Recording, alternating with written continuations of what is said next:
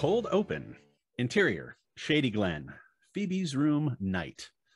Shady Glen assisted living resident Phoebe Wallendorf, well kept and over 80, stands in front of an ornate mirror. A floral headband holds back her wispy, honey-colored hair. Phoebe applies a balm to her face and elbows. Then she makes an odd expression, reaching for her chest. Phoebe moans and crumples to the floor. One hand shakily makes its way to the senior alert monitor around her neck. Nurse's station.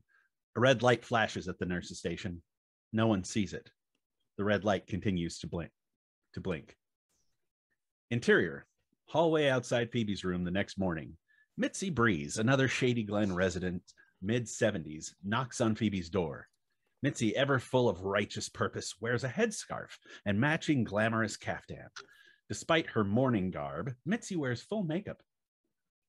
Good morning, Phoebe. It's Mitzi. Are you ready for our walk? She knocks again. Oh, don't worry if your face isn't on. I'm not judgmental. One time I walked in on Stephen before a drag queen performance, and he was pulling up his tucking panties. Well, he was mortified, but I told him I'd seen him in diapers for years. I didn't mention that I always made his nanny change them. Mitzi reaches for the lever. The door opens. Interior, Phoebe's room, morning, continuous. Mitzi enters and surveys the room. She sees Phoebe on the floor. Mitzi gasps in horror. Mitzi takes a step closer to Phoebe, recognizing that she's dead. Mitzi's hand raises to her trembling lips, and then she looks away. POV. Mitzi's gaze moves to the counter in front of the mirror. And you finally received your expensive sunset of life, rejuvenating cream. Oh, what a tragedy. Why do such awful things happen to me? Handshaking, Mitzi slips the sunset of life into a pocket of her caftan. Opening credits roll. Insert. Opening credits, TV screen. An old school box TV mounted near the ceiling plays a video on endless loop. And the opening show credits run over this. A cheerful middle-aged man and middle-aged woman bring a beaming elderly woman into a facility that looks palatial. The volume is low. We looked everywhere before we found the right place for Mother. We love having a staff take care of her 24/7. Cut to a shot of a well-appointed bedroom area.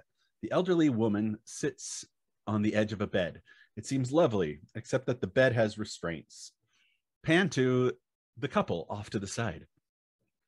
Finally, we have time to enjoy one another again. Middle-aged man hugs middle-aged woman. Elderly woman looks on from the bed, a strained smile pasted on her face. Montage. Residents in wheelchairs performing arm exercises. Residents watch the best exotic marigold hotel in the lounge. Residents eat soft serve ice cream in a fancy dining room. Welcome to your golden years. Welcome to Shady Glen. Interior, Shady Glen waiting room, late morning. Retired school teacher Mary Fogarty, about 70, and fit for her age, sits on a white pleather couch. She tries to ignore the saccharine but terrifying video. Mary has the calm countenance of a woman who knows how to handle any situation. She wears an expensive t-shirt with a picture of B. Arthur that reads, "Go to sleep, sweetheart, pray for brains." Mary's crutches lean against the couch. One leg is soft casted to the hip, jutting onto a small ottoman. Mary, POV. Mitzi walks by and sees Mary. Mitzi is now dressed Texas style. Voluminous champagne hair and a peach jacket. Mitzi steps into the waiting room. Are you a new resident? Yes, but I'm only here temporarily to recover from my leg injury. We're all here temporarily until we die. My name is Mary. I'm Mitzi. I check your hand, but my son just painted my nails. Mitzi holds out her hot pink tipped fingers. One hand has a slight tremor. Flamenco Frisia. Stephen likes color. My room was supposed to be ready this morning, but I've been sitting here for almost 2 hours.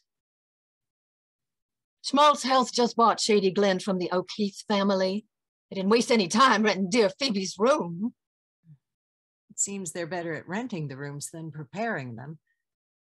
Schmaltz Health fired almost all our favorite orderlies and employees and orderlies and the nursing staff. And do you know anything about this? No. I hope the service doesn't suffer. I chose Shady Glen because of their good reputation. Well, everything goes downhill. And it appears to be accelerating. Interior, Shady Glen manager's office, early afternoon. Mary sits across from Glenn Gottfried, late 40s and director of Shady Glen. He's done everything he can to hide the fact that he's balding. I'd like to welcome you to Shady Glen. Thank you. Do you have any family to help you during your stay? We find that can be enormously helpful. Isn't that what I'm paying you to do? Still, it would be good if you had family that we, or you, could reach out to in your time of need. Now that you mention help, I do have some concerns about what I've seen since I've been here. I'll speak to that. I'm not just the director, but I intercourse with many of the residents, even when they don't have loved ones. I appreciate that. I'd like to know more about the change in ownership at Shady Glen. Have you seen the new Schmaltz Health video? On infinite loop, while I was waiting for you for 2 hours. That's good. Then you really understand Shady Glen. Yes, it was very illuminating. Well, your room is ready and dinner is at 5 p.m. An uncomfortable beat. Glenn forces a smile, waiting for Mary to leave. I'm not qualified to touch people, but I can call someone who is. Mary reaches for her crutches. Interior, Shady Glen dining room, late afternoon, dinner. Residents sit at square tables. Staff lay out dinner, buffet style. Orderlies provide individual meals to residents on special diets. Mary enters the dining room and crutches to the closest table. She puts some effort into arranging her chair and her crutches before she sits. Then Mitzi appears. Newcomers sit at that table until they're put into the correct seating arrangement. Mitzi points Mary to the table closest to the kitchen. Is that official policy or your rule?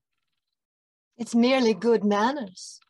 I presume those with handicaps would be given some latitude. Ah, you and your presumptions. Interior, table by the kitchen door, following. Mary crutches to the table for 3. 2 chairs are empty. Oliver Hernandez, a retired detective in a wheelchair, who also wears a Chicago Bears jersey. Did you fall? No. You're not suffering from arthritis. Too spry. I'm going to say Division II basketball. Division III, Lake Forest. How did you know? You're tall, but not too tall. Still in good shape, which hints at former athlete. And if you don't have arthritis, the culprit for that attractive cast must be a repetitive sports injury. Impressive. Retired Chicago PD, Oliver Hernandez. Nice to meet you. I'd shake your hand, but between the two of us, we have the mobility of those Easter Island statues. Isn't the exclusion a little odd? Apparently, I'm not allowed to sit where I want. Ah, yes, the quartet, the old women who run the social scene here at Shady Glen. But there are only 3. Because Phoebe, the nicest and richest of the 4, dropped dead 2 nights ago. The mean one mentioned that to me, as though I caused her death. That's Mitzi. I dated her for a brief time, but since we broke up, this baby's been put in this corner. What's her issue with me? You took Phoebe's room. Mitzi will hold that against you, no matter how irrational. That explains a lot. They're auditioning Bernice for the 4th spot. Mary POV. Bernice, a spry elderly Black woman, approaches the table with for four with the three surviving members of the quartet. I'm a little surprised by their choice. They're judgmental as hell, but not overtly racist. And Bernice is rich. They like that about her. Interior, Shady Glen dining room, quartet table. Cece, a petite Asian ama with glasses on a chain, gloomily sips her tea. Cece could be anywhere from 70s to 90s. It's just not the same. Angelica Gottfried, a stocky German Altafrau with an asymmetrical haircut and in her mid-70s, can't follow the conversation. I agree.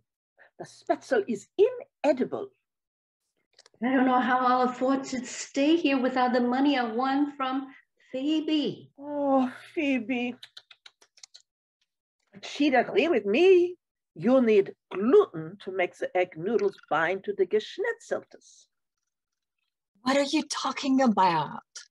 Soggy dumplings don't pick up the sauce. That's what my Thurman used to say. God rest his soul. Bernice shifts in her seat, claiming her place. Interior, Shady Glen dining room, reject table.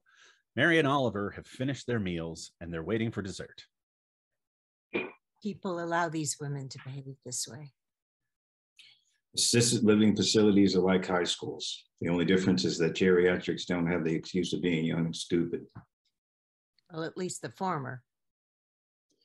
Mitzi chooses her friends based on what they can do for her.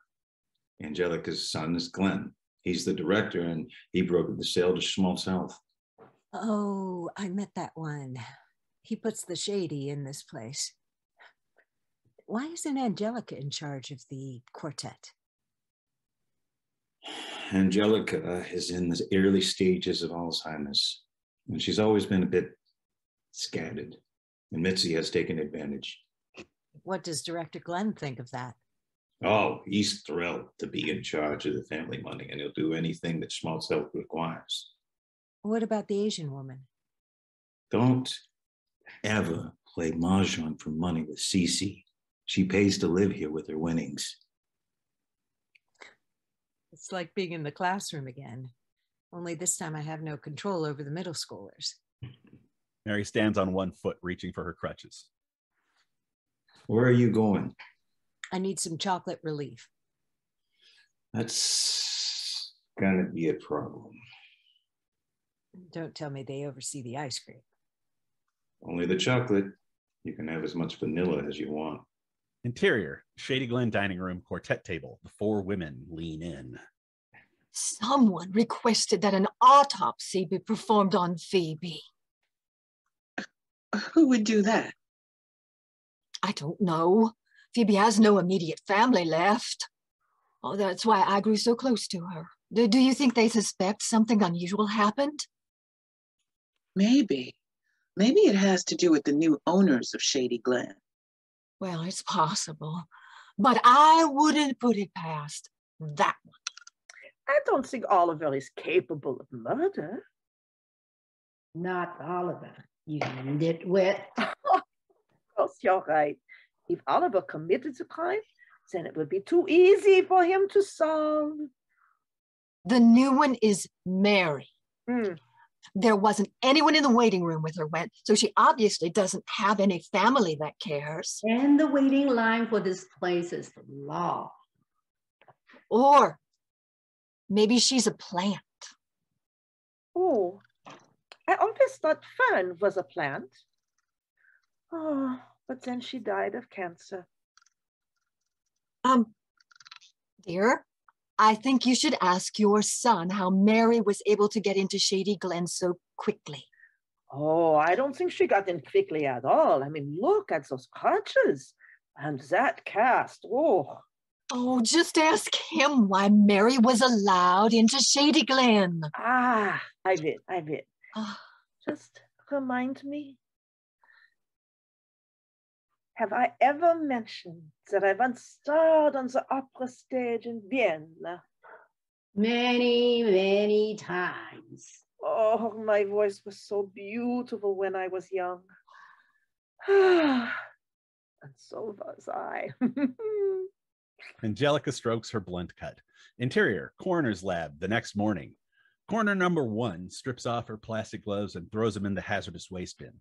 Through the window to the exam room, we can see Phoebe's dead body lying on a gurney. The sheet has slipped off her face. Coroner number 2 hands coroner number 1 coffee in a paper cup. Remind me why we're doing this again? Detective Hernandez referred this case to us. Isn't he retired? Yeah, but he still has the ear of the people in the police department. Anything interesting? No, which is unusual. Despite her heart condition, the drugs that she was taking should have managed that, if properly administered. Well, she was 83. Sometimes these things just happen, and it's hard to determine what the cause of death was. Sure, but maybe Detective Hernandez was onto something. Sure. Let's see what the lab results reveal.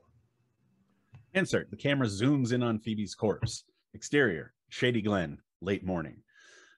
Glenn parks his new BMW in the director's parking space, and he steps out of the vehicle. Glenn POV. The building facade looks like a mansion with tall colonnades supporting the roof over a large one-story structure. Back to the scene. Glenn admires his fiefdom as he approaches. Insert. Glenn's hand punches in 4-digit code. Each digit sings a tone. The door buzzes, and Glenn opens it. Interior, Shady Glen, staff room, an hour later. Glenn presides over a staff meeting. He shifts uncomfortably at the lectern, wearing a corporate golf shirt that reads, Schmaltz Health. From now on, every dose of medication that comes into this facility must be inspected by me before it's logged into the system. Carl Watkins, a mid-20s stocky black guy, and one of the remaining staff members from before the Schmaltz Health takeover. Why so, boss? Schmaltz Health believes there are accounting irregularities, and they want me to provide accurate records of every dose of medication. Oh, I sure do miss the O'Keefes. They made this a really nice place to die. Those days are over. Now it's an organized corporate place to die. And organization is better than nice. So, you want to give the pills to the patients yourself? Absolutely not. I pay all of you to force feed old people their dementia meds. I want all new prescriptions to go through me before you give any pills to patients. Also, I want daily reports on particular inmates. Residents? Residents. I'll brief each of you individually on who and what you'll be looking for. You're dismissed. The staff files out of the break room. Devlin is a new Schmaltz Health employee, early 20s, with Wiccan tattoos. She's not well suited to senior care, but she's strong as a moose. I heard he was an asshole before Schmaltz Health promoted him. Yes, he's prolapsing. Pro what? It's what my dude would say. I got what you wanted. Devlin reaches into her bag that contains a bundle of sage, an amethyst, and a Santeria candle. She pulls out potato chips, a porn mag, and cologne. Don't be showing that here. Look, meet me out back by the dumpsters in 20. Devlin exits, and Carl rubs his hands together. Mr. Washington gonna have himself a night to remember. Interior, Shady Glen, room of solitude, day.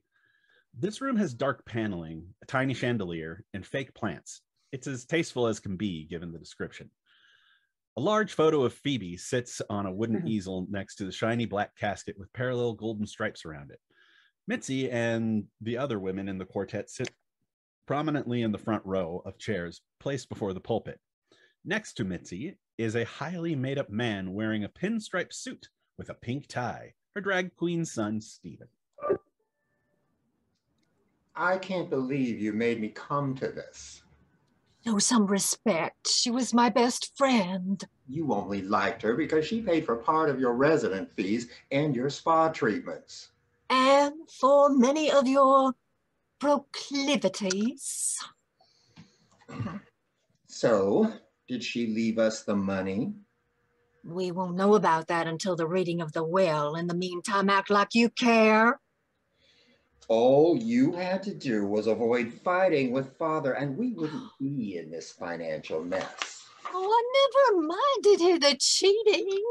It was when he started taking that slut to business dinners. I thought the breaking point was when he disowned me for being me.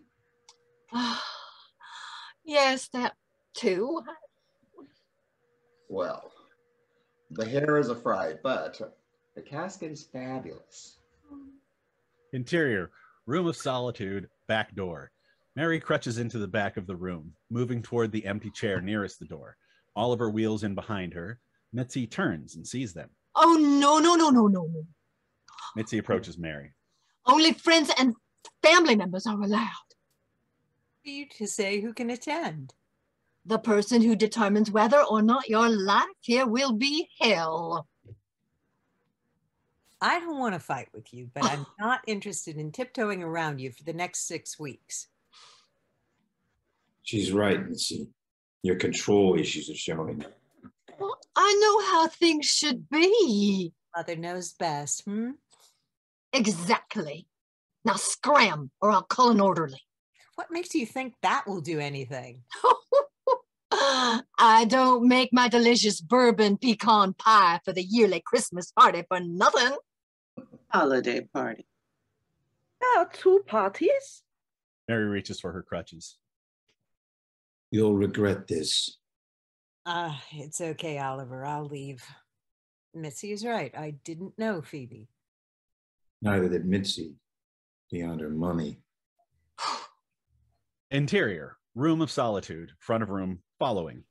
Angelica walks to the podium. I will now sing a dirge in honor of my dear friend.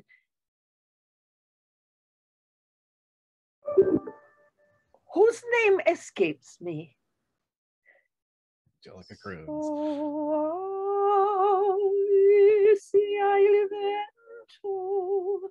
Exterior, Shady Glen entrance, half hour later. Carl and the other care staff and interns clumsily carry Phoebe's casket outside toward a well-appointed hearse. Devlin gets a phone call and she reaches into her pocket. She loses her grip on the casket, which sets the large box in motion. The others lose their grip and the casket hits the ground at an odd angle. The lid springs open and Phoebe's ghastly post-autopsy body stumbles onto the asphalt. Oh, shit. Interior, Shady Glen hallway after Phoebe's memorial. Mary crutches down the hallway. She sees Oliver wheeled next to Glen's office. Before Mary can say hi, Oliver raises a finger to his lips. He's listening at the wall. Mary moves along, allowing Oliver to gather evidence. Glen speaks to his boss, Alexis Anawalt. Phoebe Wallendorf's report came from the coroner's office. It didn't show anything out of the ordinary, but they're still waiting for the drug panel. Drug panel? God damn it, Glenn. Information is getting out somehow. And the more I talk to you, the more I think that you are the weak link. I assure you, ma'am, that I am the strongest link. I keep all the information inside this office and it doesn't leave. One more mistake like this and you're out. Exterior, Shady Glen parking lot following. Devlin bends near Phoebe's decaying doll parts body. Carl, grab her legs. We got to get her back in the casket. Ain't no we when a dead body falls out of a casket. Just help us. Look, I shower these old people when they shit themselves. I wash their shit-stained sheets. I feed them fiber when they can't shit. I am surrounded by shit all day, every day. I won't touch the dead body of a rich white lady that you dropped on the ground after doctors cut out her innards and stuffed them back in. You figure it out. You get her back in the box. Then I'll help you carry that box to that vehicle right over there. Fuck you and your phone call that you gotta answer the minute it rings. Carl's phone rings. Hello, babe? Yeah. Oh, yeah, I got a minute. Interior, Shady Glen director's office. A little while later. Oliver is gone and Angelica enters her son's office. Oh, hello, Liebchen. I thought we could talk. I'm busy, Mother. I thought you were at Phoebe's memorial. Oh, it's over now, and there was no Zuckerkuchen. Mother, how many times have I told you that the cooks at Shady Glen don't know how to make German food. Juan used to make it when I asked him. Juan's name was Manuel, and he told you nachos were schnitzel. Anyway, Juan is gone, and I need you to go too. Glenn tries to usher her out the door. Wait. There's something I'm supposed to ask you. Mary, why is she here? I don't know who Mary is. If you forget, she's the one that had Phoebe killed and took her room. I want to know how Mary got into Shady Glen and if she has any skeletons in her closet. Also, ask Glenn for a discount on the upgraded meal deal for me, as mine expires next month. Oh, did I find out everything I needed to, dear? Yes, Mother. Glenn closes the door. He leans against it. This is becoming a problem. Interior, Shady Glen, outside the director's office following. Angelica looks at Carl as he walks by. Have I ever told you about the time I sang Johnny Skiki? Carl slows, still a bit shell-shocked from the parking lot incident. Yeah, I never get tired of that groove, Miss Angelica. He's timeless. Yes. Yes, it is. Exterior, Shady Glen lawn, next morning. Mary and Oliver sit in the shade under a tree in a quiet corner of Shady Glen's expansive back lawn. About 100 yards away, the mean girls, including Bernice, play croquet. It's like an old lady version of Heather's. Without Winona Ryder to redeem them. Maybe we should buy Mitzi a pack of corn nuts. I wasn't a teacher for 25 years to be hounded by a clique of bullies. I didn't allow it in the classroom, and I won't stand for it here. How very. We need to talk, but not here. There are too many people. About what? I'd like you to help me. Break up the quartet? No. This is about something far more nefarious. What's worse than geriatric mean girls? Okay, let's go. Interior, Oliver's room following. Oliver's room is sparsely decorated, but there's a photo of him in a police officer's uniform. Mary lifts it. How long were you a detective? Almost 30 years, and I want to recruit you. To do what? I'll be gone in a few weeks. Help me gather information about Schmaltz's health. How would I do that? Why would I do that? The why is because Schmaltz's health is up to something. I suspect they're selling pills on the black market, and maybe worse.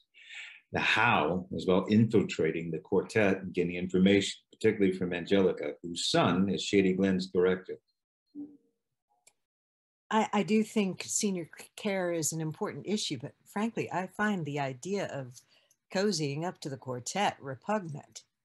I think that the residents are suffering from crimes that Schmaltz's health is committing.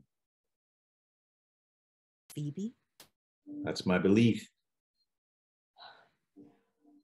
But Mitzi hates me, and the sentiment is mutual, I assure you. She doesn't hate you. She's just testing you. If you had something she needed. Like what? Mitzi is scrambling for money because she squandered her alimony payments. She's on bad terms with her ex. He won't give her any money beyond a small monthly stipend. How does she maintain her looks then? That Texas bouffant isn't cheap. By recruiting people into a group who can pay her bills. Phoebe was a major loss for her. She used to pay for Mitzi's extras like Botox and shopping sprees, hence Bernice. Plus, Mitzi's group has information the rest of us don't because Angelica's son, Glenn, manages the facility, and he does whatever Schmaltz's health says. Why can't you do it? Mitzi and I have a past. I couldn't start dating her again in any plausible way. She barely speaks to me. Oh, I don't want to. So? Okay, but only for the 6 weeks that I'm here. Then you'll need to get another stooge. Deal. Interior, Angelica's room, day. Angelica watches the sound of music. Mitzi enters. Did you learn anything? Oh, I don't think so. You have to go back and ask him. It is very important. Of course. Who is it I'm asking? Interior, Glen's office, day. Angelica snoops through her son's desk, pulling papers from a file labeled Phoebe Wallendorf. Angelica takes a phone picture of the paper with Phoebe's medications. Next to each medication, a dollar amount is listed. Insert on piece of paper.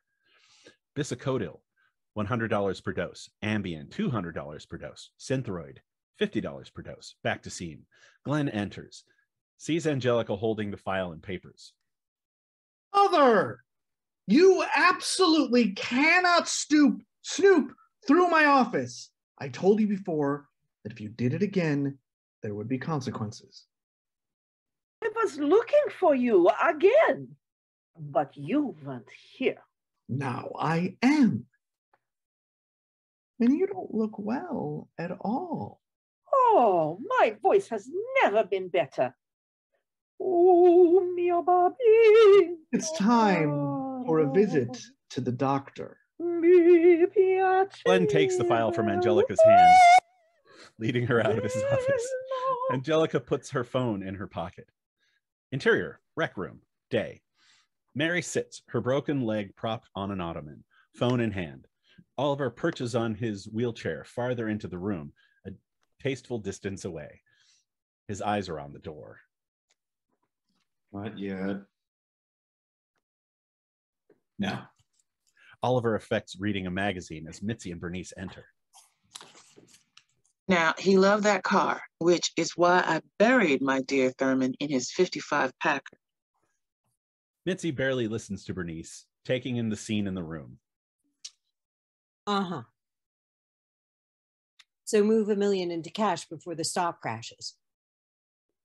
I know cash doesn't make any money, but it doesn't lose value other than through inflation. Just do what I say.